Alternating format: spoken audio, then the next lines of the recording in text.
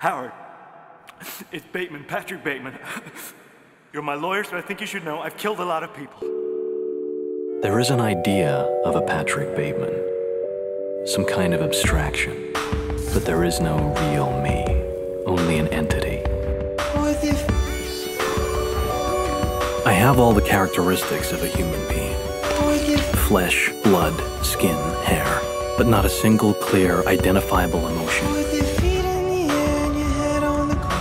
Except for greed and disgust. I feel lethal, on the verge of frenzy. Ellen? Something horrible is happening inside of me.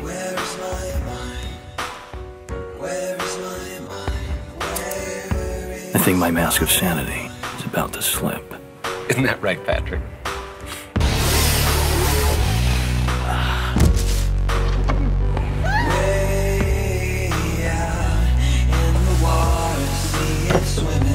And, Paul Allen.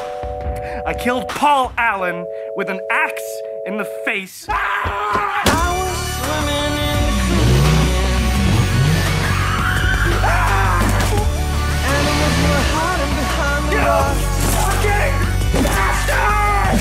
Except for the fish, but they told me he swears trying to talk to me. He presents himself as this harmless old codger, but inside... But inside doesn't matter.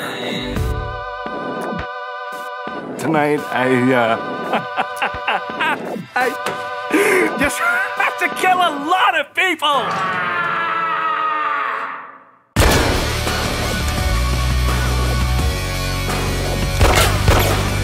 Why isn't it possible? It's just not. Why? Because I had dinner with Paul Allen twice in London. Just 10 days ago. No, you didn't. I mean, I guess I'm a pretty sick guy.